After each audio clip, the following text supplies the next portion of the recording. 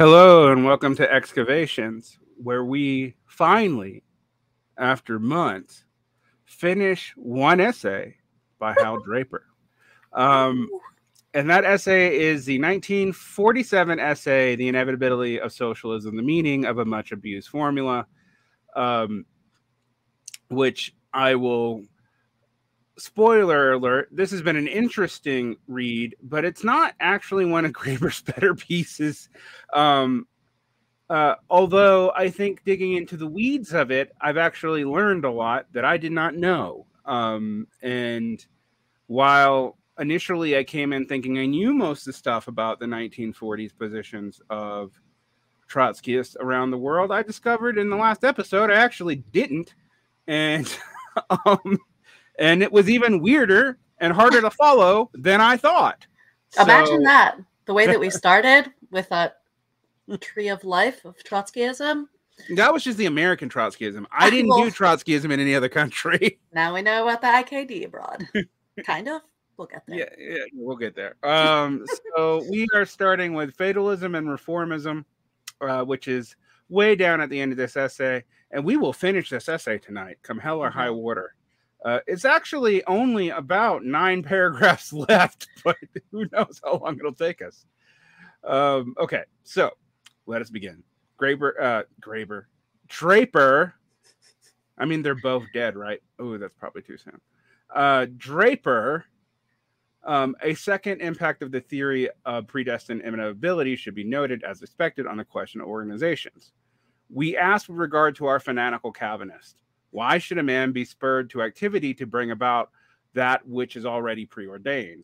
Logically, there can be only one organizational conclusion, but there is no law which obliges any man to be logically consistent, and there are many which often force him to drop his eyes with the logic of politics, stare him piteously. When the logic of politics stares him piteously in the face. Okay, that's a fucking mixed metaphor, dude. All right. Anyway, normally he's such a good writer. That's what I got. Find that one, but it is a bit silly. Drop his eyes when the logic of politics stares him pitilessly in the face. I mean, I think it's that you have. Okay, this is my English teacher coming out here. Yeah. The logic modified of politics stares. So you have an anthropomorphism, but also the important part is in a preposition. Right. Who would play the logic of politics in this scene? Exactly. So it's a double abstraction, which is personified. At this point you would write specify the notes on the side. Well, I find it funny because Draper's usually actually, for a Marxist polemicist or theorist, remarkably clear. Mm-hmm. As we continue this series, I promise you we're going to get in the people where we're going to be like, what the fuck does that mean? Let me do a whole... for Draper's classical Greek references. Yeah. Yeah. Anyway, so we have not one, but 3 answers to consider to the paradoxical question, what kind of organization do you need to bring about a foredoomed event? I like that word, foredoomed. Yeah, that's very... I've been reading a lot of mid-20th century fantasy novels, particularly like Tolkien and the Once and Future King and all this stuff. And I have to remind myself that doomed does not mean dead. It just means fated. Fated, exactly. Yeah. Inevitable and foredoomed as synonyms is interesting. Yeah. Okay. So the first answer. No party organization is necessary at all. Mm-hmm. This is a consistent conclusion. Needless to say, it has never been held by any organized movement.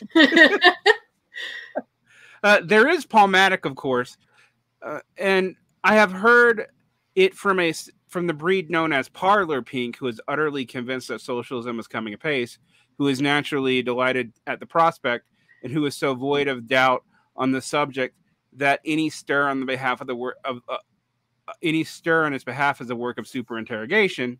But alas, super irrigation, which I have irrigation. Just doing too much, more than what's required.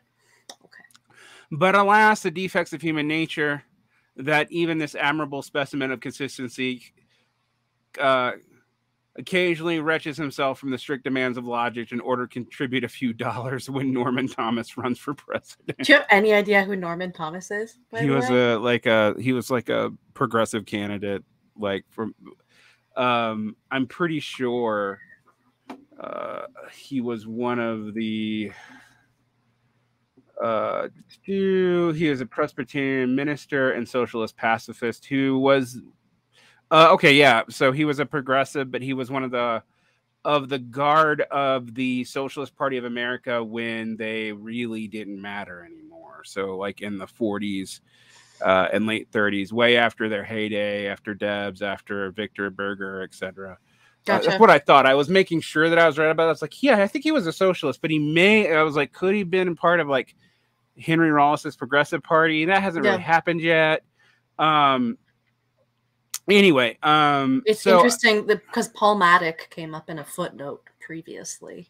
Well, this is interesting too because he's basically like this actually equates two different positions, but he's right that they actually say the same thing about party. So there's Paul Maddock, of course, and for that he means cancel communism, which Paul Maddock is the American exemplar. But like the Dutch cancel communist position all the way back to Anton Pannekoek opposed the existence of a socialist party, they opposed any workers joining official unions. They were super strict on what they thought a workers' organization would be, which is basically a council movement alone and unions attached to that. But it's interesting because he's right, even though he's doing this very slyly. He's basically saying, well, what's implied by this is like, well, the council communist and then the Bernsteinite parlor pink who just thinks we're going to naturally develop towards socialism a la Joseph Schupender because it's just going to happen. Right. Basically, they're the same. Like their position on this is the same. That's what he's saying. Sure. And he's not technically wrong about that. But it's interesting because basically, like, Paul Maddock is the opposite and how strict and delineated, like you can't get more strict on your version of Marxism in some ways than Paul Maddock. That's interesting. That is an interesting juxtaposition. Whereas like the parlor pink is like people post Bernstein, the Fabian socialist, the Progressive Party, the parts of the German historical school who thought socialism was inevitable, it was just going to happen as a natural result of monopoly capital. People associated with the Second International attached to Hilferding even kind of said this, although they did think a defensive revolution may be necessary. So, and they did think, and obviously the SPD believed in the party, but like, there is a certain consistency where you say, oh, we don't need a socialist party. Oh, but I will occasionally vote for Norman Thomas. Yeah, throw a few bucks at his campaign just to make sure it goes well. Right. Even though his win is inevitable or whatever. Yeah, okay. I'll just read the footnote about Maddock really fast because I'm not sure if we even did that when it came up earlier. But I don't think so. outside the Trotskyist movement, add Paul Maddock, whose pamphlet, The Inevitability of Communism, walks around the question just as uneasily. This ancestor of Johnsonism notes, quote, the alternatives presented by the Communist Manifesto, communism or barbarism, but he does not permit himself to be dissuaded that history is inexorably fated to achieve communism through the spontaneous revolutionary action of the masses without the conscious intervention and leadership of a vanguard party. There you go.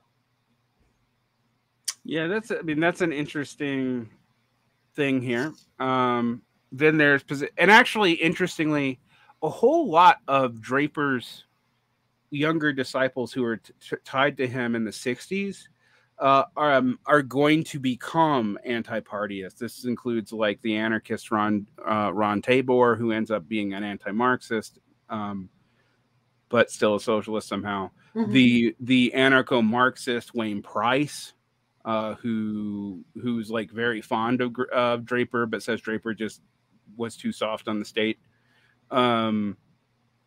So it's interesting that like that position is a position of a lot of people later associated with Draper. Okay, so this gets us to number 2. No revolutionary party organization is necessary. In socialist history, the classic exponents of the plain and simple flat inevitably theory were the theoreticians of the Second International, and in particular of the German social democratic reformists. This is actually an unfair caricature. While it is true, yeah, it is. It absolutely is true. They also deduced from an extensive textual acquaintance with Marxism that socialism was coming waft on the wings of objective historic process. Being students of Marx as well as practical reformist politicians, they were both able and willing to transfuse this theory of historic process with a few more drops of Marx's blood. For had not Marx said, history does nothing. It possesses no colossal riches. It fights no fights. Rather, it is man, real living man, who acts, possesses, and fights in everything. It is by no means history which uses man as a means to carry out its ends, as if it were a person apart. Rather, history is nothing but the activity of man in pursuit of his ends.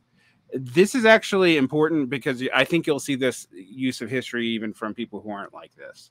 But what I will say is he's kind of correctly characterizing Bernstein, and maybe to a lesser extent, like the SPD after the SPD accepts some positions in a cabinet position of a non-socialist government. That's what starts the whole end of the unified front. And so by the time you get to probably after Kautsky and Bernstein leave the SPD, this is true. And it's true for Bernstein, kind of. Okay. But it's not really true of the Second International as a whole. Did they not speak at all about revolutionary party? Yeah, they talked about the need for political revolution and a defensive revolution because they figured they'd be attacked. Okay. So yes, this seems a bit like a caricature. Yeah, this is a caricature. This is a character common to Marxist, Leninist, and Trotskyist, but it is a caricature. You will note that he doesn't like, and I've gotten annoyed with this with Marxists in general. Like I've been reading some literature on the Patreon side that just does this like an insane amount. Well, they will accuse somebody else of having a position but not quote them, or not even say specifically who they're accusing of that position, which is fine on, say, Twitter. But it is not fine on in a theoretician subtweeting. That's interesting, right? But it is not fine in something like this where you're like, well, is that really what they said? Like, sure. I mean, this was a main problem that we had in the last sections that we went over, to the point that you had to go back to the primary sources and read next to the claims here. And but that one, it was so vague that I didn't even know what he was talking about. Like, yeah. I'm like, what is he say? Like, this is some inter-Trotskyist debate about an interpretation of a text that he's quoting from, but not giving any of the context for. Literally jumping to the conclusions without contextualizing. Okay. All right. The activity of man, then, is also part of the historic process. In fact, a part without which history fails to process at all. And so a socialist organization is necessary. But had not Engels described how capitalism is being transformed by the invading of socialist society? Is capitalism being changed over to socialism as an exceptionally petrifying wood changes into stone, molecule by molecule? And if socialism is inevitable anyway, then all that has to be done is to build the movement, and the goal will take care of itself. A movement, yes. Revolution, no. A socialist movement, yes. Revolution, no. No. Insurrection has become obsolete since Marx discovered the objective historic process to take care of the business for us. The inevitability of socialism thesis becomes the inevitability of gradualism. Marx turns in his grave, Engels being unable to do so since his ashes have been consigned to the sea. Such a lame turn of phrase for the end there. That's funny, but I don't know why it's there. No. All right.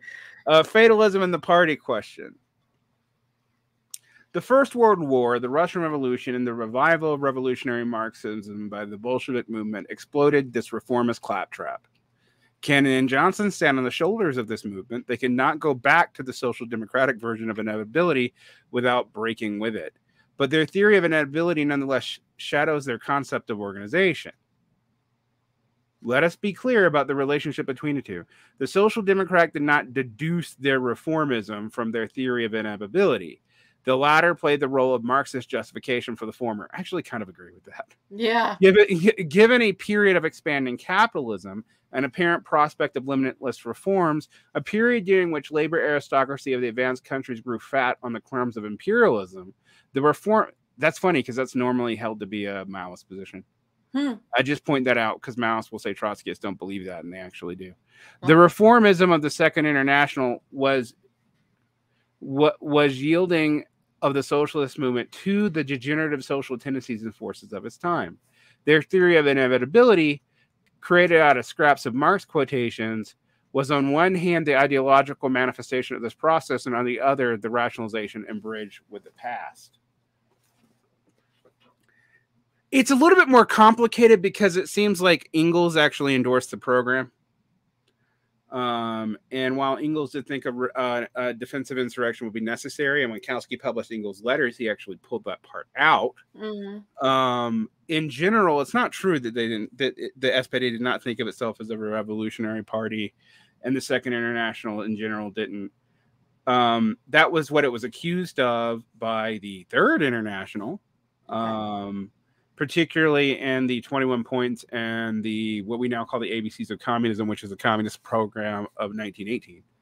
But it's not entirely true of the movement. If people want to listen to this, I've talked to people from Pro Cult Films and Ben Lewis about the history of the Second International and what happened. So, we talk about this a good bit. Anyway. But the element of post hoc justification brought together from a collage of Marxist quotes does sound at least reasonable. No, I think that's actually somewhat true. I think also it just became clear over time. It became clear that the SPD was an electoral party, even willing even to suppress other socialists. And so, were they repressing the revolutionaries among them? Eventually, I mean, the Freikorps was partly assembled and allowed for by a SPD government, ran by Ebert. But interestingly enough, when people are like, oh, Kautsky and Bernstein killed Rosa, they'd actually left the SPD at that point, which is one of the great ironies of the split between the Bolsheviks and the Second International. It's based off of the war credits, but that actually also splits Kautsky from the SPD, because while he doesn't stop it, he can no longer feel like he can be in Democratic Centralist part of the party, and they leave. Gotcha. Because they oppose the war. All right. In our epoch, the degenerative social influences which arise from the noxious exhalations of a decaying world and which breathe their vapors also on the revolutionists are no longer those of an expanding capitalism and a bribed labor aristocracy. Oh, that's funny because he's wrong about that. He's very wrong about that. Although that's not clear in 1947, to be fair. But like everybody thought that it's Trotskyist doctrine that after the Second World War that capitalism would hit a profitability crisis and collapse. That is also Marxist-Leninist doctrine too. Like that was something the two sides agreed on. Yeah. And it didn't happen, which prompted a whole bunch of new theories of capital, which, you know, we get like the monopoly capital crisis, etc. Once you realize where those theories come from, it's because this predicted collapse didn't happen. And a whole lot of Maddox's writing is basically about why he thinks that went the way it did. Okay. Today, the odor that permeates the world is that of the, quote, totalitarian servitude, whose outlines have become visible. So we're just blaming collective, bureaucratic collectivism. Right. Yes. just the Soviets. The ruling ideas of each age have ever been the ideas of the ruling class. Capitalist ideology is transformed. Even totalitarian liberalism appears. And what shall we say of revolutionists? Where sin runs riot, even a deacon may slip. Nice. Where license reigns as the norm, even the straight-laced lady may begin to look with less horror on an innocent flirtation. And I have read that dentists may get to like the odor of a decayed tooth. Gross. And so while our capitalist Democrats propose universal conscription for the militarization of the youth, Cannon enunciates the principles of a monolithic Trotskyist party.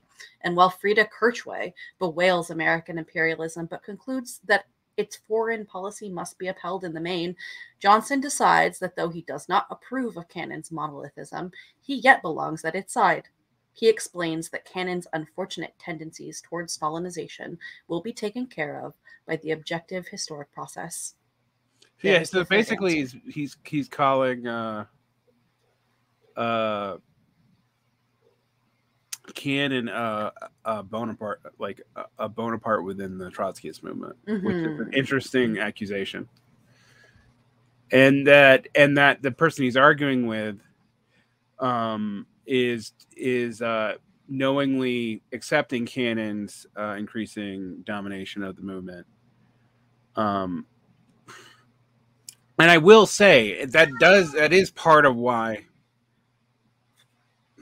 splits are a thing in Trotskyism, but American Trotskyists split more than most other Trotskyist groups. The British have their splits, but there's like I was looking at somebody who did the tree for the Americans did a tree for the British, and there's only like 5 lines to that tree as opposed to like us where there's like 85. 50. Yeah, exactly. Damn. This is a funny thing to say as well, because like, you know, if Cannon's unfortunate tendencies towards Stalinization will be taken care of by the objective historic process, won't Stalin's Stalinization be taken care of by the objective historic process? Well, that's actually kind of making it so silly, the inevitability. That actually was a Trotskyist defensive position of the Soviet Union. So while they would condemn the USSR even after Stalin was gone, they would also argue that we had to defend it, particularly against American imperial aggression, because it was in a history process that would work itself out, and the workers would eventually overthrow the what we call the nomenclatura. Yeah. And establish an actual worker state through what had already been done in the first revolution. Gotcha. Okay. And maybe, and what this is what Mike McNair talks about in 1992. That didn't happen. So there's a whole lot that makes you can kind of tell why a whole lot of people don't want to talk about these essays now, because it's real hard to kind of like when you take the long view of like, okay, we're almost 100 years out from this now, and we have to remember Draper saw most of this. He died in 1990. He did not live to see the fall of the Soviet Union, but he was very close. Like he died when I was 10 years old. I just like to remind people of that. So I think even he probably had to eat a lot of crow. He died like right before I was born, before his soul was brought into my Dubin body. Absolutely. Yeah, no, I mean, I'm very curious as well to see what his later writing will be, because, as opposed to a monolith, I'm sure that Draper can see nothing but cracks between, Trotskyist organizations in particular. When we get to his history, like the anatomy of a microsect, which we are going to eventually do, we're going to take a break and do some other traditions first, and maybe something Maoist and something. I'm rooting for Mao. I want to get into some Mao. And maybe some Paul Matic, and then maybe some actual. I don't know. Maybe we'll do some actual like. Oh, just to clarify, like Mao Zedong and Soren Mao. Yeah, Soren Mao. With Mao will be done on our book reading on the Patreon side. Oh, when we finish with Saito. That's correct. Yeah. Although actually, we might do that. We might do that as a series that I make public. I don't know. We might have it where I do if there's demand for it. Hint, comment. I'm gonna do one of those stunts. If you guys want it, it might be where my Patreons get it a month earlier, and then you guys get it later. But I might release it to you if you want it bad enough. Well, I hope that we'll get to speak to him. So, yeah. Just to sweeten the deal, speak to your local Varn vlog council representative. Yeah. And have your voice heard.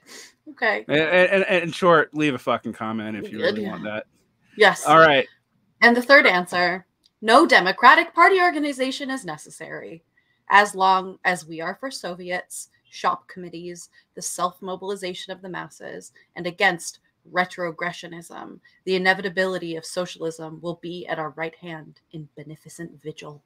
Social fatalism plays the same role today as it did for the Social Democrats.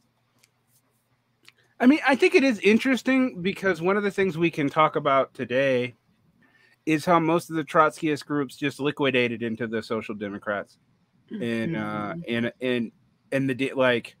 almost all the Trotskyist tendencies, but two of them, the Northites and the Grantites,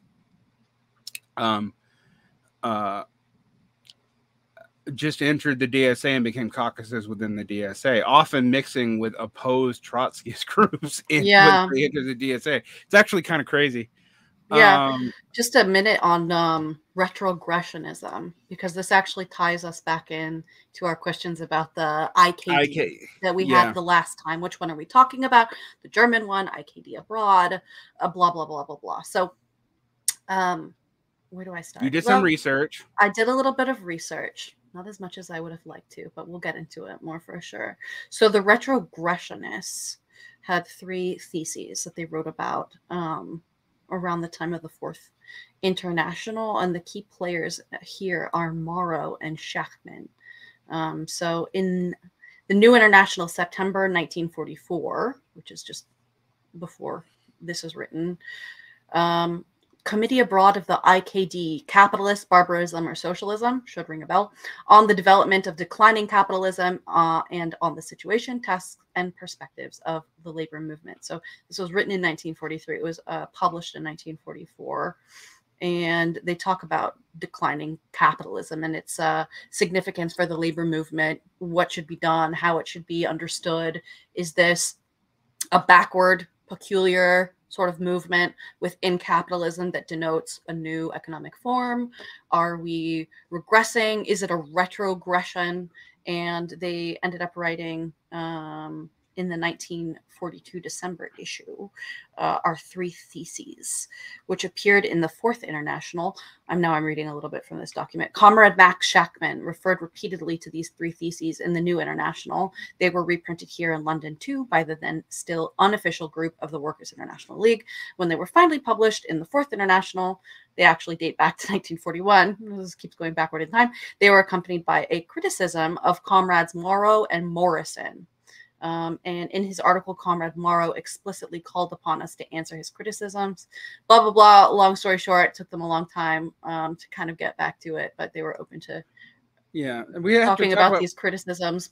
Why is the IKD, exchanging so much with the Americans and the British? Well, they're actually in exile in London, which I did not know. Yes, exactly. So we found resolutions of the Second World Congress on the Committee Abroad of the Internationalist Communists of Germany from 1948 and in 1949. So yeah, let's get into the family trees here. The Committee Abroad, AK, of the International Communists of Germany, IKD, whose political position had been denounced as revisionist by the April 1946 International Conference, was invited by this conference to collaborate with the IEC and the IS in the task of reorganizing the section in Germany.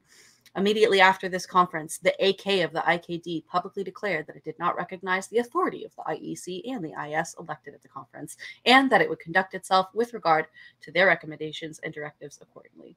All communications sent by the IS to the AK with the aim of getting their members to participate in the international work in Germany remained unanswered. Yeah, and the Socialist Working Party here is actually the American one, just so people know. Yeah, so there's like a whole... But they consider anyone who's related to the IKD abroad as well as part of the German section here in a resolution of the Second World Congress on the reorganization of the German section of the Fourth International. In 1933, the Committee Abroad, AK, of the Internationalist Communists of Germany, IKD, was recognized as the official leadership of the German section of the Fourth International. Before things went sour, in April 1946, the International Conference directed the IEC to reorganize the German section in collaboration with the AK of the IKD, the AK being the abroad part. The AK made no reply to the repeated communications of the IS on the matter. Meanwhile, the comrades of the IKD in Germany effected their organizational recruitment with the assistance of the IS and the IEC. The World Congress, therefore, provisionally recognizes the comrades in this recruitment as the German section of the Fourth International. So, blah, blah, blah. Long story short, all of the issues with the IKD, as he's noted in footnotes in previous sections that we've read, it all goes back to Schachmann as well and Morrow, and confusion about how to classify this new tendency of the time of capitalism. Is it retrogressionism? Is it a new thing? Is it barbarism itself? Are we going back to the Middle Ages? All of this, again, kind of sounds familiar to now in our post-neoliberal order, trying to understand just exactly what is going on with our current economic forms. So it's interesting to read all of this play out. Imperialism is declining, disintegrating, wagging, agonizing capitalism. And I just what I like... yeah, it seems like we'd heard that today too. Yep, definitely. What is interesting is I think these theses are now only really important to the Northite tradition. So that's, for people who don't know who those are, that's the SEP in America. God damn, I hate all these acronyms. Yeah, and well, I mean, there's two SWPs. There's the American Canaanite one and the UK Cliffite one, which is connected. The Cliffite one is connected to the IS tradition, but not till later. Like, so, anyway, because Cliffism isn't a separate tradition yet. Right. No, God damn. No, it's really fascinating in the context of trying to understand and wrap our minds around this conception of socialism or barbarism, or the inevitability of socialism, and under what particular material conditions can this possibly arise. Like, if we're going back to something pre-capitalism, are we kind of not out of the realm of socialism arising? And they had a lot of arguments about this. I mean, what is interesting also when we think about Schachmann's the only American who sides with the IKD. It's a broad section. Mm-hmm.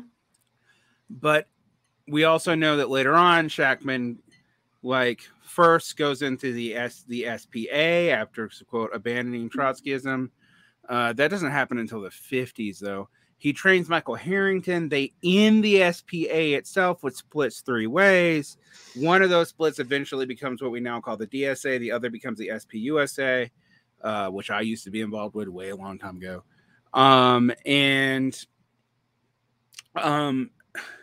So in this weird way, even the stuff we're dealing with now in America, almost all of them go back to either splits from the CPUSA, are splits from the SPA or the SWP. So, like, in those splits between the Social Democrats and the Trotskyists overlap and separate, overlap and separate, overlap and separate over time. So, but it's interesting because if you're going to talk to people now who believe in retrogression, or what we would now call capitalist decadence thesis or regression thesis, you're dealing with people. Regression thesis is going to be like platypus affiliated society. Yeah. Matic came up as a Spartacist as well, right? Yeah. Mm-hmm. But a different kind of Spartacist. Okay. Like the German one. Not okay. Interesting. Not the American one. Venture to wonder their thoughts on Nambla then. Yeah. No, Maddox actually could. Maddox was a Spartacist, and then he was connected directly in like to the Dutch Council of Communist position. So he knew people like Jan Appel, and he may have even known Anton Pannekoek. Mm-hmm. So he's an interesting person because like he is the American representative of the European Council Communist Leftcom, or what other things would call ultra left position. And he's kind of interesting because like Draper, he lives most of the 20th century. So we know his thoughts from like the 20s all the way until like I think the 80s. Yeah, he was a pamphleteer. I guess that he would have been like a vlogger in the 21st century. Well, I mean, that's what one of the things we're gonna have to do some Matic. I actually like a lot of Matic, but like I just pull up the Paul Matic archives. Now he dies 9 years before Draper. But he also survived World War I and World War II, which is kind of impressive in and of itself. Yeah. His first pamphlet comes out in 1934. His last one comes out in 1979. Like, he's active that entire period. So, and Draper's the same. Draper's early pamphlets, I believe, are start in the early 40s, and they go until 1990. So, so I mean, that's why I think you have to deal with some of these people, because like, even if you're like a Marxist-Leninist and don't agree with them, because they are documenting things for most of the century. And if you follow their footnotes, you'll understand a whole lot of what's going on. Definitely.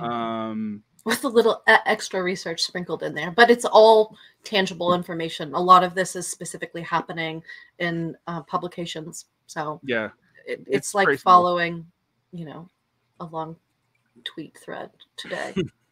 Sort of. I mean, you have to remember that, like, during the internationals during this time period, they're sending like when they can't meet, which is for most of like the 30s to the 50s, and in America more than that, it's all correspondence, and then congresses that meet separately read the correspondence and then vote, like, because you can't promise that you can get people from like the United States into England or Germany or wherever. No. At least not fast enough. And so like that actually does mean from a lot of these things we do, and also the official we have it for the official congresses too, of the first, second, and third international. You can get volumes of those things. Some of the second international stuff has not yet been translated, but a lot of it has. Yeah. You can actually read these debates like as they were happening at the time and kind of get a better grip of it. Most people don't, but it's available. Sure. In fact, a whole lot of it's available for free. Yeah, on Marxist.org is where most of my research ended up happening. Yeah. You might end up at anti-revisionist.org, which is like Marxist.org has like separate sections for groups that hate each other. That's awesome. Sometimes they just leave people out. They don't like them. I don't know that they do, actually. There's I only found that in our conversation about Seito and the Japanese Marxist schools. They don't have zero uno, just none. Oh yeah. I just think that's because he's undertranslated. Like, it could well be. It could, but he is one of the main. I mean, it was one of the main schools of Marxism in Japan. They probably just have fewer ties to international language speakers, like the Kuruma school had. So, anyway, for more on that, please join us on our Patreon only. Yeah, and you can listen to Socialism. You can listen to Jordin be more and more sanguine on Sato, and me going from being very impressed to like, I don't know, dude. I think you're overreading that Marx bit. That's funny. Still hasn't bought me yet, but I appreciate the guy. Yeah, I think it's interesting what he's trying to do. But anyway, let's get back on this. Yes, because we are at the last 1,000 feet. Yeah. While writing this, I've been reading a book just published by James Ramsey Ullman on the history of the 7 attempts to climb Mount Everest. 7. That's so sweet. Summit of the world. It is a history of continuous defeat since First World War. Yet there is no insuperable technical obstacles. More than once, men have struggled to within 1,000 feet of the goal. Some turned back to defeat. Mallory and Irving went on to death, but no one has come forward with a theory that there is something inherent in the nature of man and mountains, which makes the dream utopian. And Ullman says the world's highest mountain will someday be climbed is inevitable as the crossing of the oceans, the spanning of continents, the discovery of poles, and perhaps the victory will be won on the next attempt. Perhaps not for generations, but men will try, and more men, and those men will get to the top. And if you ask why they will struggle, he answers, we have vanquished an enemy, and George Mallory once asked to himself, standing on his companions upon a high, hard-won summit and looking down the long way they had come, and there was only one answer, none but ourselves. So Trotsky wrote, the present crisis in human culture is a crisis in the proletarian leadership. Oh man, I wish it was that simple. Man, that's me talking. Man struggles to conquer and control nature through 500,000 years of technological revolutions from the day finds himself up before the last obstacle, his own society, the last 1,000 feet. It too will be spanned with the historical inevitability of man's descent to humanity. Oh man, that's a non-argument. I just want to point that out, like not to be an asshole, but it's just a softy sort of flourish at the end to finish things out with. We'll do it one day because it's just like climbing mountains. Yeah, that's it. It's just like climbing mountains because there's no natural law that says we can't. There's no impossibility about it. That's really funny. I mean, it is funny because I guess if you're comparing the two, he's kind of hinting maybe that we don't have the technological ability just no, yet. Actually, he says the opposite.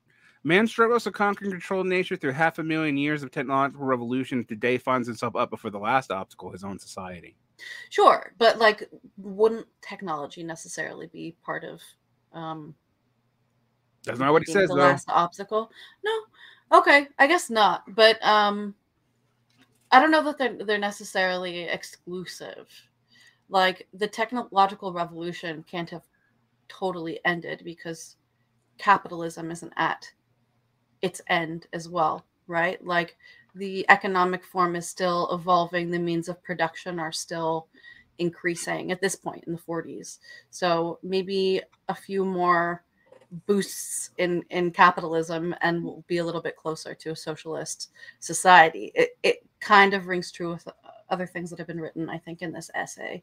But it is a very silly metaphor. It's generally considered a Stalinist argument, too, which is why he won't do it. Like, the Stalinist argument is like, we have to do this development. It's why, like, we have, like, that's why we have to do all these things. There's no other way. Like, right. It's inevitable, and that's why we have to plow through stuff. And I mean, that argument's literally made today by like a ton of people. And the thing is with that argument, you can justify anything with it. Like, you can justify literally anything with it. So like, you're like, oh, well, we just have to do what it takes to, like, but also, like, when's the cutoff point? Marx thought the cutoff point was like 1860. And a lot of these people thought end of World War. Yeah. Too. Yeah. So it's just like when it's like that, the ever-present canard that we always need to develop more means of production is like, well, what do you think the goal is? Like, is the goal like fully automated, infinite power technology first? Because if that's the case, you're going to be running up against entropy eventually. That's also true, definitely. Yeah, I don't know. I tend to... And control of nature. Like, we're reading through all of this, and there's so much of science that still hasn't even been understood, and it's just getting sort of hinted at or guessed about by Draper. So... Right, but like, again, it's not... you make it sound like we understand things a lot better now. I don't know that we do. Which, it depends which things, certainly. Right, like, yeah, we know that, like like we understand things about particle physics that we didn't understand, but there's some basic, like there's some paradigm discussions on like cognition, for example, human cognition, where we don't agree on the basics of what the blocks we're talking about are. Sure. Right. So like, I don't know. I'm not, you know, I don't want to sound like I actually just I think this is a cop out. Like at the end of the essay, I'm like, this is a cop out. Like you can't actually answer the question. So you're like, well, it's like climbing a mountain. Eventually, we always do it. And I'm like, but that like with climbing a mountain, there's two options. You either climb the mountain or you don't. And you get up or you don't. Yeah, exactly. Right. And by this point in time, we have something like 800 people reaching the summit every year, and hundreds like every day at the base camp in Mount Everest. So also this one didn't age particularly well because we still don't have socialism. Sorry. Well, it's just it becomes a question of like, so you can go the purity fetish route, which I don't suggest people do because that's a dumb book. But and people want to hear my opinion about that. You can also subscribe to the Patreon. But you can get muscles, but don't be muscle bound. Don't be dogmatic. Don't be a Calvinist. Certainly. I just don't know what this actually gets you. Like I went through all this. Like he wants to say that the phrase is justified because Marx believed it, Lenin believed it, all the internationals believed it. But it doesn't mean that we can just sit on our laurels. We're willing to say retrogression is possible, but ultimately humans will overcome it. And my point has always been actually, and I felt like this for a long time, this shows a stunning lack of imagination on the possibilities of different kinds of decline. Yes. And this is something that I wrestle with because I'm not a Whiggish historian, and I'm always like, are communists actually this Whiggish? Like, do they actually think the issue is just we need to develop the productive forces in this linear way? It's one of the funny things that I always point out to people because I'm like, well, you know, the Marxist-Leninists hate G.A. Cohen, but they actually believe the same thing about productive forces, which classical-ended Marxism does not. Like, and I know Marxist-Leninists will be mad that I said that, but I've actually I've read the things where Marx talks about this. He's like, well, when he talks about in the Critique of Political Economy, 1859. No, it's one of the later ones. He talks about like relations, like the whole base and superstructure metaphor actually puts the primacy on social relations conditioning the technology, which conditions the code, etc. I mention it all the time, and I get pushback on it. But I can quote to you. Yeah. In fact, I'll do it right now. Do it. This is a strong way to end the series. Right. Because I do think it's actually important here what this actually kind of implies. And I also think it's true that Marx thought some of this stuff was inevitable. But yeah, it's the 1859. I'm right. Contribution to Critique of Political Economy. And I'll just read the quote. In the social production of their existence, men inevitably enter into definite relations, which are independent of their will, namely the relations of production appropriate to a given stage and development of their material forces of production. Now, notice here, that sounds like the relations of production, flow forth from the material forces of production. Okay, that makes sense. But notice that he lists relations of production first. Yeah. The totality of these relations of production constitute the economic structure of society, the real foundation, aka the base, on which arises a legal and political superstructure, and to which corresponds definite forms of social consciousness. So you will notice here that the mode is based on relations which themselves are based on what you can develop at any given period of time. So I get why people talks about the development of modes of production and why it's important, forces of production, actually, not modes. Right. the totality of relations and forces equals the mode, and which all the superstructure, equals. Now, I want to also point out that Marx thinks this is a feedback loop. It is not that one is epiphenomenal to the other. Sure. So even the legal forces and the social forces feed back into this. But that's because they condition the relations of production, which are then maintain the mode, etc. So I'm going to continue reading and breaking this down to people. The mode of production of material life conditions the general process of social, political, intellectual life. It is not the consciousness of men. It is not the consciousness of men that determine their existence, but their social existence that determines their consciousness. As a side note, I actually think Marx can't prove this, but it's something that he believes. At a certain stage of development, the material productive forces of society come into conflict with the existing relations of production. And this is merely expressed the same thing in legal terms, with the property relations within a framework of which they have operated hitherto. From forms of development of the productive forces, these relationship turns into feathers, thus the beginning of an era of social revolution. The changes in the economic foundation lead to, sooner or later, the transformation of the whole immense superstructure. In studying such transformation, it is always necessary to distinguish between material transformations of the economic conditions of production, which can be determined with precision of natural science, and the legal, political, religious, artistic, and philosophic, in short, the ideological forms in which men become conscious of the conflict and fight it out. Just as one does not judge an individual by what he thinks about himself. Oh, liberals, you do not like that one. That's just me.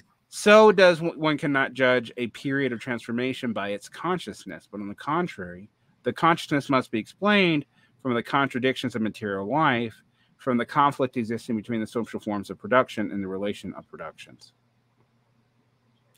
All right, so the base determined superstructure axiom really requires the following things, and this is from the Dictionary of Social Sciences.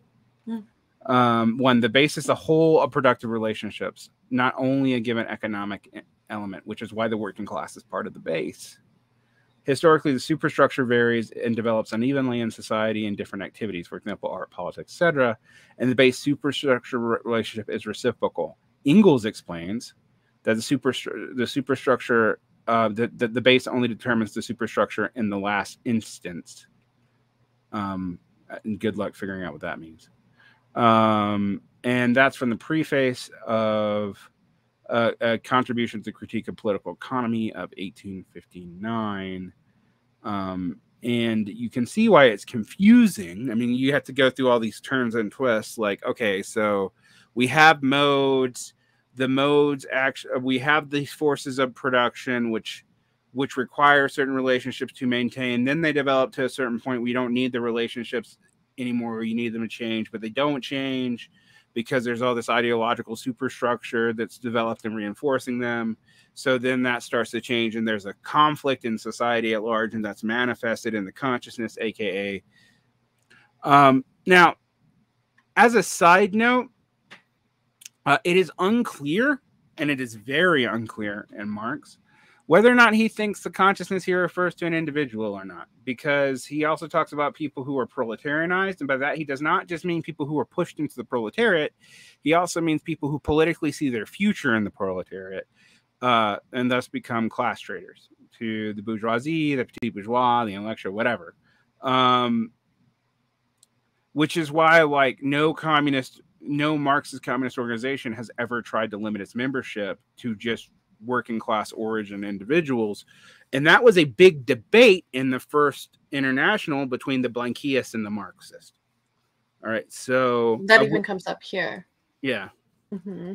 So how does this all relate to the inevitability question? Well, the inevitability question actually says that, like, okay, we're developing these forces in capitalism, and they're going to make it where the relations of capitalism are redundant.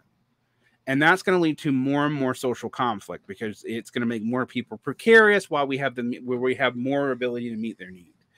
And that should inevitably lead to a revolutionary situation and socialism. The problem comes in, for me, this is where, and you will notice there's nothing in here about like the decline of the rate of profits fall or immiseration thesis. It's not in there. It's in other parts, and Marx seems inconsistent on it. But that's where that kind of comes in as a kind of mechanism to force the working class to come from the class in itself to the class for itself, blah, blah, blah, blah, blah. The problem at hand is I always think that we've been shown that not just that barbarism is possible, but that barbarism from the standpoint can come in many different ways, which means that the contradictions emerging from production can resolve in ways not predicted before.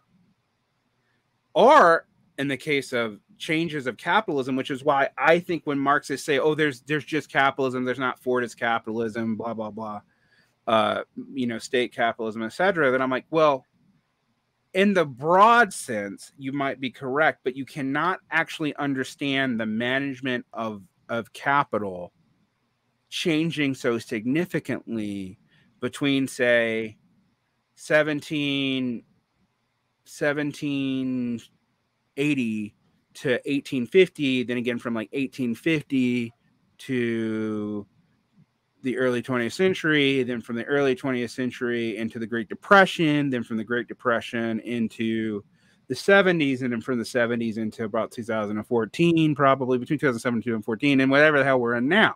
Yeah. Like, those are massive shifts of capital organization, how money works changes in all these periods. I mean, even in Capital, Marx talks about, early capitalism versus industrialist capitalism, which was what he was focusing on. To think that it wouldn't continue to change its face under different historical conditions is kind of absurd. Right, and I don't know that Marx thought that, but when we read, and I make a lot of effort on this base and superstructure to explain why I think people need to realize that relations of production are not purely superstructural.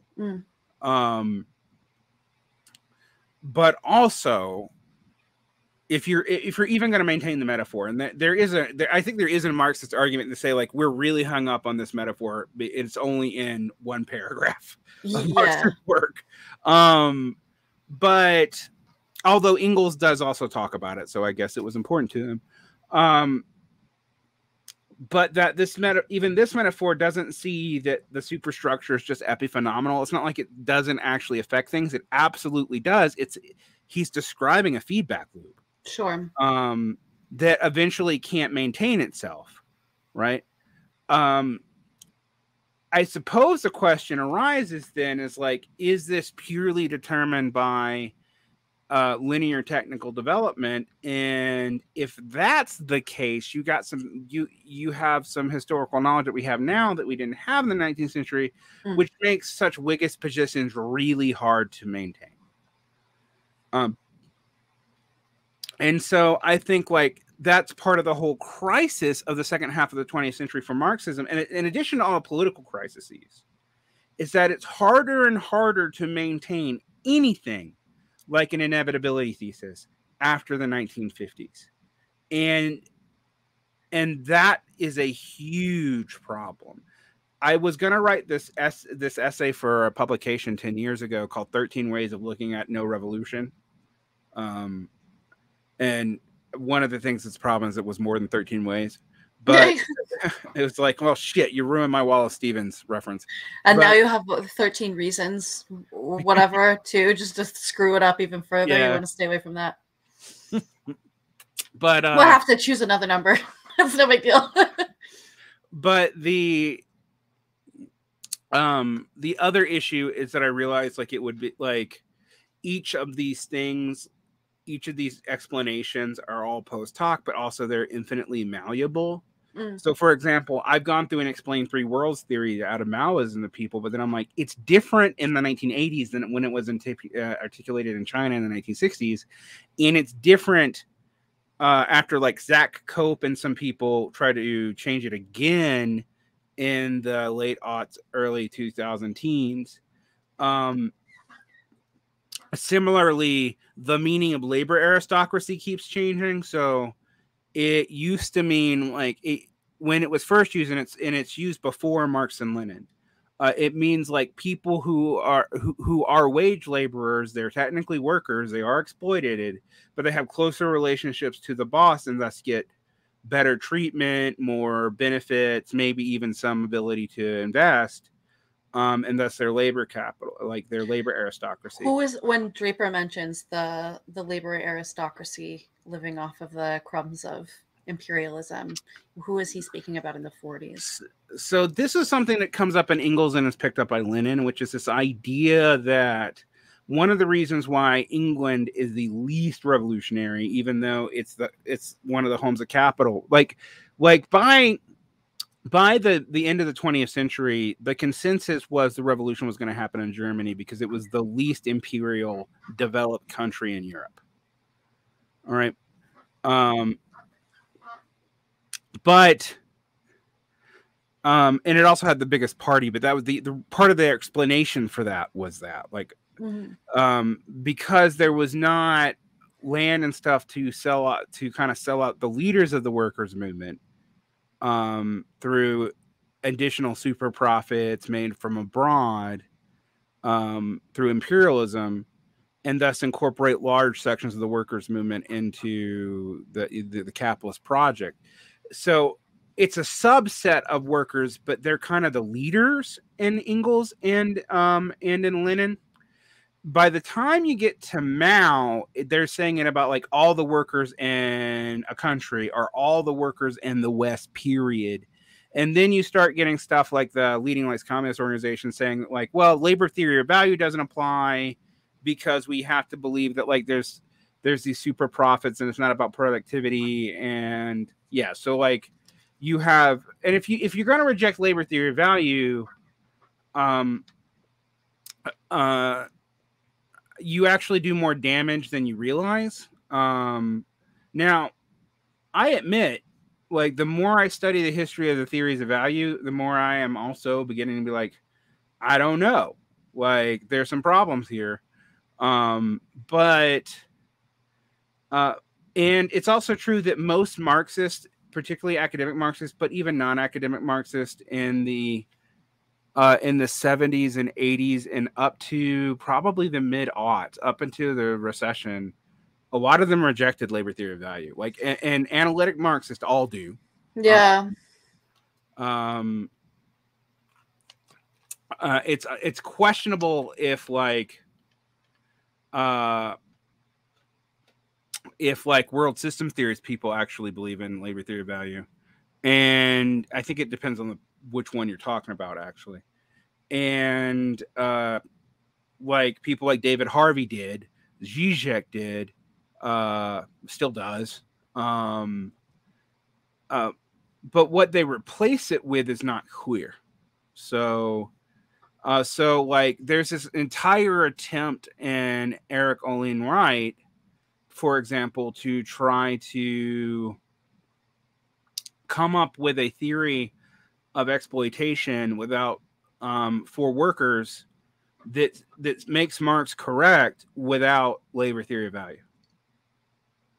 And it's really complicated. It involves like all kinds of stuff. He actually has to come up with another category. So in Marxism, there's like oppression, which is like direct and political, and usually related to like strict extraction or slavery or keeping or like blatant imperialism, like colonialism. Mm-hmm. And then there's like exploitation, right, which can be impersonal. Right, impersonal. Mm-hmm.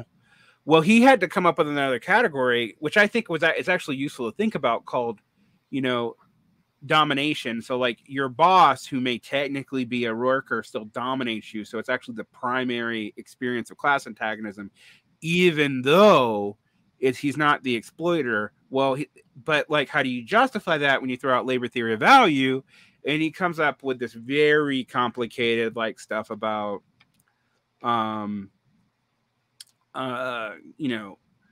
holding potentials and cartelization and opportunity cost and stuff like that that he tries to weave in. Well, I mean, he basically tried to do something like what PMC theorists were trying to do in his book Understanding Class, and he was way more rigorous, like way more rigorous, because he actually comes up with a lot of different subcategories and stratas for class. But when you get to the chapter where he talks about why he rejects labor theory of value, you're just like, I don't know how you maintain this, because you're saying like the primary contradiction is, in capitalism is not one of oppression, it's one of exploitation. Oppression still exists because it drives accumulation, but exploitation can't mean for him what it meant for Marx. And it can't be justified in like a classical reading of Capital Volume 1 through 3. And so, yeah, that's the dominant position. That position gets dropped, kind of, in most Marxists after the Great Recession. So that's the return of labor theory of value, kind of. Of course, there is sectarian Marxist humanist groups like that who still maintained it, but a lot of people dropped it. And of course, you will hear everybody call everyone who did all these modifications anti-Marxist. That's that's the thing that you do on the left. Everyone is secretly being against you, and not just wrong. So this is a long tirade, but like all this gets tied up into this inevitability thesis, actually. And so one of the biggest things you see in post 1960s Marxism is just to wave this away. We don't even talking about the fact we ever believed this. Like, what do you mean socialism is inevitable? Khrushchev beat us, and then after 1992, you definitely don't hear anything about this. Now, it has kind of been picked up recently in like certain kinds of circles, and some groups on the internet like will use this to make absurd claims, like since there's capital involvement, since there's state involvement in all capital production, and there's some state involvement in commodity production, the entire world is already socialized. That's a fun one. That's a real argument that has really been made now on Twitter, but still, I've seen it. And some patriotic socialists hold to this. And so, like, you can see here, that saves the inevitability thesis, right? Because we're already socialists. You just don't know it. We just haven't started getting into the higher phases of socialism and communism. Sure. That's kind of the monopoly capital thesis, too, that, like, capitalism has monopolized to the point that it's basically politically controlled. This is also kind of now the conclusion of Brenner and Dylan Riley and their 7 theses in the current economy, where they kind of make a weird argument for Joe Biden, but also like that, like, political capitalism is like Keynesianism with no profits. And I'm like, that doesn't, like, so I'm like, it's Keynesianism that doesn't work. And also is impossible to be maintained. Are you just agreeing with MMT theory, but not going to say that? Yeah. Well, what's their take on China? Socialist, state capitalist. What's the deal there? They just shut up about it. Probably for the best. A lot of people just shut up about it. I mean, here's the thing. If you're one of those people who will argue that 1950s USSR was state capitalist, now I've noticed a lot of people who now argue this, just they drop the Sino-Soviet split and do not talk about the arguments about the Soviet Union from the 50s into the 90s, even though they're, quote, anti-revisionist. They just don't want to deal with it because it really hurts their argument. And it also makes a lot of them want to blame Western Marxism for this, and makes that impossible. Because if you know where some of these, like, for example, the capitalist Roeder thesis does not come out of the French or American left. It comes out of China. Like, that was the other side of the Mao debates when Mao died. That's the Gang of Four versus Deng.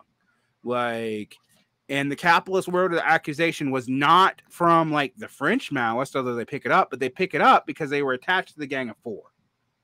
Like, and that's not just a position in, like, the West, as in Europe and America. Marxist, Leninist, Maoist movements almost universally maintain that. And that's the big movements in like Latin America and like India. So that only shifts later. And it just, there's this entire history being concocted right now. Not just on these debates, but on all this stuff to just make all this shit disappear so we can pretend like, well, you just have to like, you know, support China and do it here. Yeah. Like, and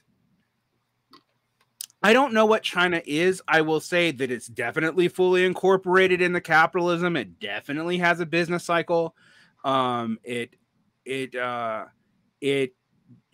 does direct industrial development. It is not financialized anywhere to the same level as the West. So there are strong differences. The state has a lot of control.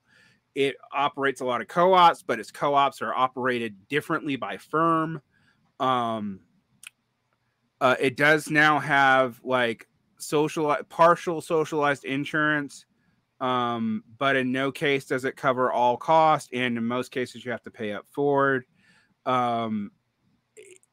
So I just bring this up because like the debates around China often seem like people who pretend that like it's utterly neoliberal hellhole, which it's not, or people pretend that like it's, you know, as communist as the USSR in the 1950s. And in fact, they are the state capitalists and China is not. Right.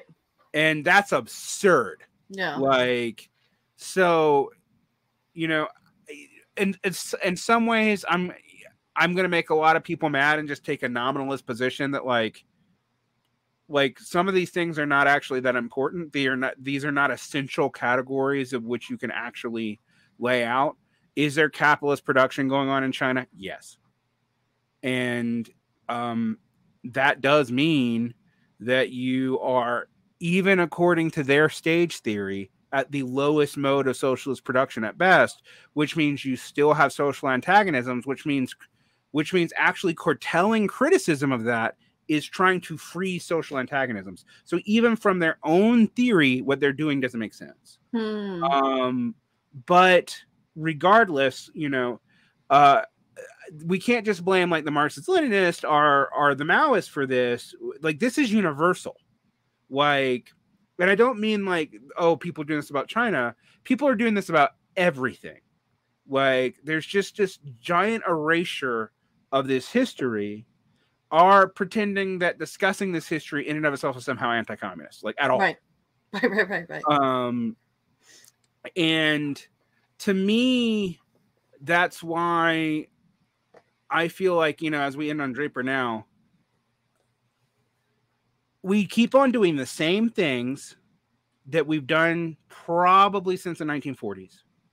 They keep on failing, and we keep on trying to do them in dumber and less theoretically sophisticated ways with less workers involved. Yeah. Like, it's crazy. I mean, even with something like the DSA, for example, one of the interesting things I learned about the DSA, I was talking about how the DSA has like a political hold in New York. Well, I actually didn't realize this, but they had a political hold in New York in the 80s. They even got a mayor in. And in some ways they were, and they were only 5,000 people there. They were just really clustered in New York. Now they're still clustered in the greater New York area and in LA. But like, if you think about, yes, there's like a Democratic Socialist caucus. I don't think it actually, our Democratic Socialist like movement in the state legislature in New York. It might be a caucus. I don't know, but it doesn't coordinate with the different locals and the different branches. Actually, I've been told they don't coordinate together, which is kind of crazy to me. Like, they don't have like a state level operation. That might have changed in the last year, but I got corrected for saying there was one, because there is one in LA, in California, like a while back. And I'm like, no, the locals wouldn't agree. I was told the locals couldn't agree on how to do it. But what I find interesting is, by any stretch of the imagination, the DSA is way larger in New York than it was in the 80s. It actually had more political successes at the state level in the 80s. Oh, Jesus. And I didn't even know that. That's pretty crazy. So, you know, we've seen this. It keeps on feeling like we've seen all this happen before, and you know, I want to talk about the socialism inevitability things because partly because I want people to remember these debates and also be accountable for them. Like, admit that nobody won a lot of these debates. That, like, what people actually said at the time, and you've tried to bury it or ignore it, even though it's freely available. It's not censored. No, You can find the self-censoring in the name of what? Well, what Draper says as well. Dogmatism and pickling formulas and formaldehyde instead of actually relating to things historically or invoking historical materialism without giving us a wonderful definition of what that is, certainly. But Yeah. it's a totally, it is a defeatist attitude. It's not something that's going to help you understand or carry any closer, whether or not you believe in inevitability.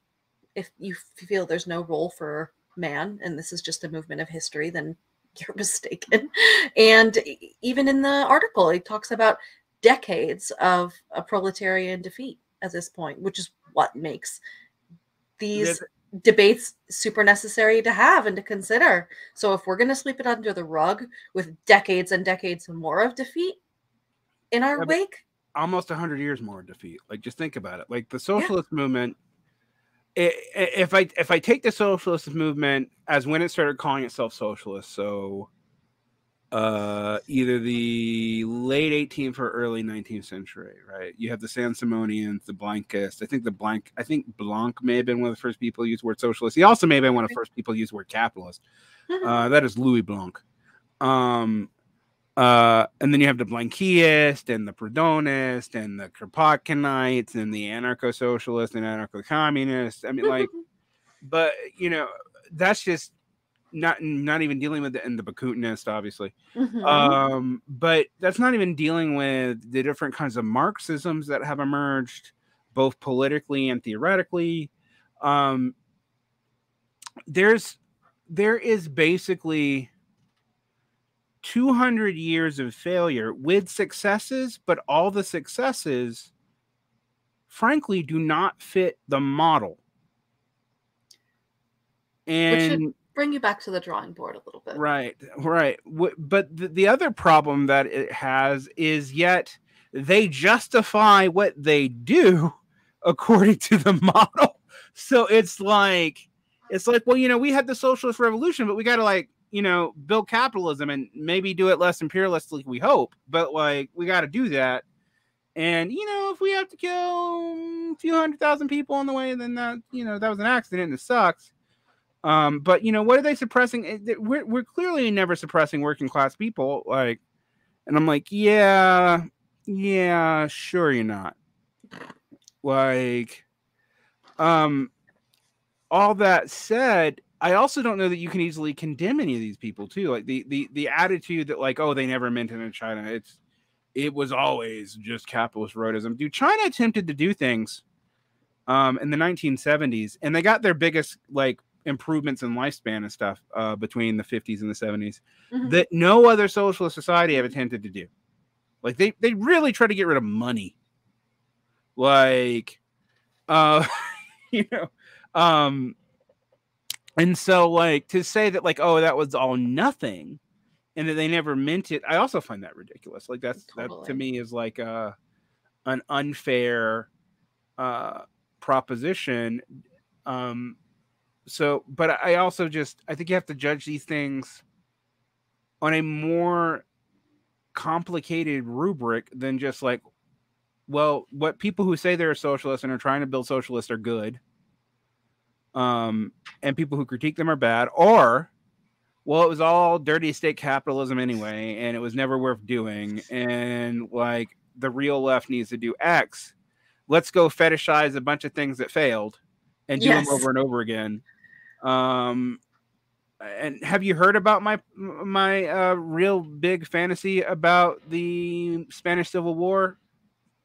Like, those are the things that frustrate me about all of this, is because, you know, and to be fair, we're like yelling at kids for not knowing this in some ways, and you can't. Like, who was going to teach them this? right? Us, basically. But like, that's the idea. Hopefully, but like, in all seriousness, like, who's going to teach them this? Like, I'm sure a lot of the people they encounter on the left don't know it either. Like, there's this big like burying of the past. If you read Max Ebaum's books, and he's actually pretty sympathetic to Marxist-Leninism, Revolution in the Air, he talks a lot about how a lot of the stuff just disappears into nothing in the 1980s.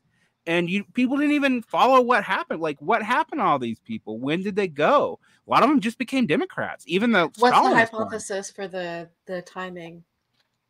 Well, because there was no mass revolutionary movement, and also one of the things where people are like, oh well, when the Soviet Union was around, capitalism was scared enough to play nice. And I think there's some truth to that in the 1930s. But neoliberalism happens 2 decades before the Soviet Union falls. And the decline was obvious all along the way. Like, yeah, the decline is pretty clear by the late 60s. Yeah. Like, I mean, and this is the thing. Like, okay, named societies didn't last very long. Okay, there's a Confederacy that lasted for 4 years. There's Athenian democracy. I think that lasted for about 50. And there is the Soviet Union, which 1917 to 1992, that's not even 80 years. Yeah. So, like, what does that say? Like, when people keep on bringing all this up as a success, and I'm like, and they're like, oh, they were besieged by it. I'm like, yeah, but we always knew that was going to happen. Like, everyone knew that do you think the capitals were just going to fucking roll over and, oh, they were imperialist against each other. Do you think they were going to drop it against, what on earth would make you think that? Like, we pretty much this is going to sound weirdly pro-bomb, but we pretty much escaped a century of even more wars than we had because both sides had nuclear weapons. Like, I don't know. I know I sound defeatist right now, but I just find it very hard when you read these things and they're already talking about the problems of defeat, and then like people just want to skip it. And I find it very interesting right now what you're dealing with as the DSA has kind of fell into irreverence. What you see is people just going to different things in the past and trying to do them again without any of the context. I mean, even if you thought they were good, you don't exist in that social context. That social context does not exist. Absolutely. No doubt. Absolutely. And it's generally kind of the opposite of learning from the past. It's just trying to LARP the past in totally different context without understanding the consequences, the outcomes of the one that was in and what yours are. Materially. I mean, it's basically it's basically like Civil War reenactment with no fake pistols, but I guess better uniforms. So oh god, I think that might be a very wonderful place to end this particular conversation. It was an interesting essay. I was really happy to read through it. I learned specifically more about the times than I did, the formulas themselves, a lot of Draper's thought, which will go on to, evolve and change over time, his critical lens in particular. And it was a great foray. So I'm very happy to have accomplished this with you. Yeah. And we will come back to Draper in the future. We're going to do some other stuff. All right. And on that note, bye.